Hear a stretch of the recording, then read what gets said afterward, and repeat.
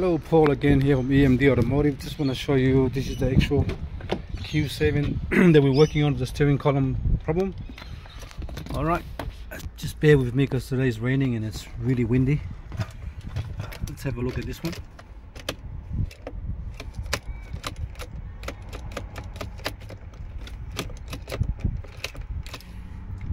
Nothing at all. Sometimes something comes up here on the steering as well, some feel fault, but I get nothing. Alright, so let me connect the one I've got and I'll show you the old let me disconnect the old one and I'll show you what I mean. Okay, I'll disconnect the old one. This is the old one as well. Sometimes they have problem with the switches here, and sometimes they have problem with the relays, this one here as well, and sometimes they have problem with the actual motor, which is this one here. So you can get a new one from Audi or Volkswagen, but they're very expensive because they come complete with the steering column. Alright, this is the original one. They can have a faulty motor, which is that one there, faulty switches here, or faulty relay. Alright, and sometimes the ECU is corrupted. They can be corrupt as well. Yeah, causing a lot of problem. Okay, let me connect the other one to the car.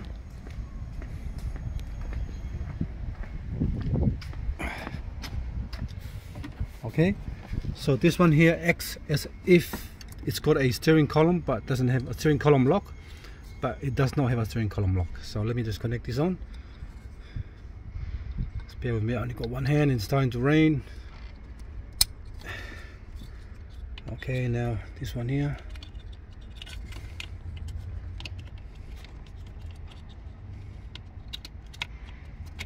Okay, all right, now I've got that one there. You hear that? Ignition on.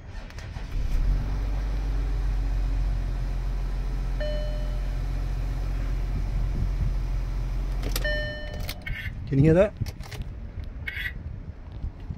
The little speaker there acts as if it's a lock.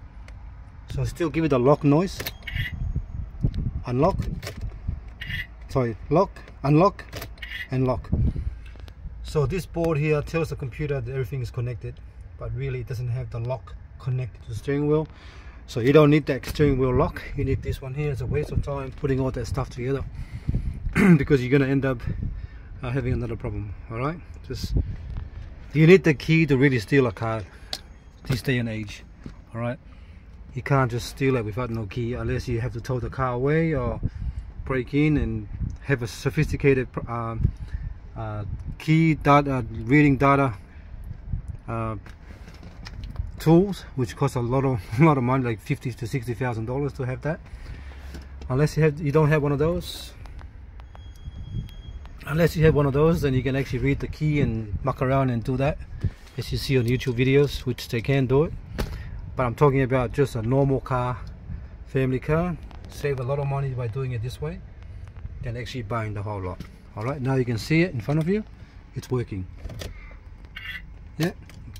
Ignition on. Starts.